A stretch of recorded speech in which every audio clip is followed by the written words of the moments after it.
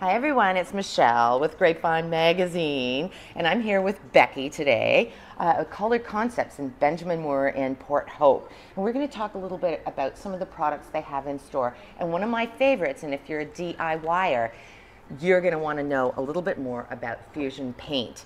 Becky, what have you got to tell us about Fusion Paint? So Fusion is a mineral paint, so it's the base coat, the color coat, and the top coat is all in one step.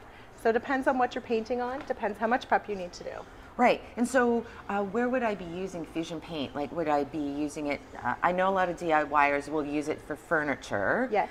So what sort of prepping would I have to do if I was, say, I had an old chair that I wanted to just give a facelift to? It depends on how much, depends on what's on there existing. If it's existing paint, you can just paint directly over it.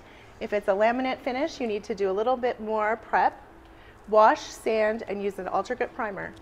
Okay, and color-wise, you've got a large selection here. How many paints There's do you over think 50 colors available with Fusion. And I noticed over there, which, because I'm kind of sometimes blingy in my own thing, that you have metallic colors as well. Yes.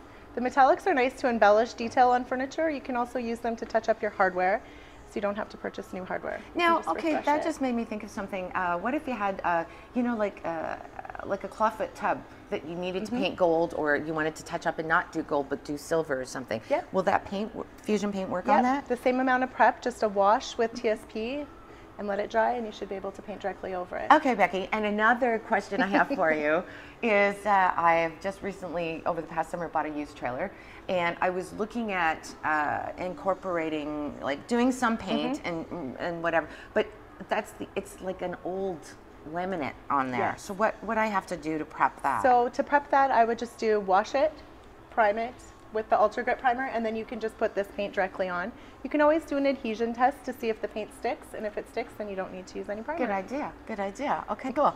And then brushes and things like that, I noticed that you did have a few specialty brushes for this particular paint. Yes, we have some brushes that they're finer bristles. They're made more for painting furniture. Okay, that makes sense, right? You got your brushes for paint. Yeah. Different brushes for this kind of paint because it's a different kind of paint than you would be using in your house on like smoother surfaces. You should use a roller.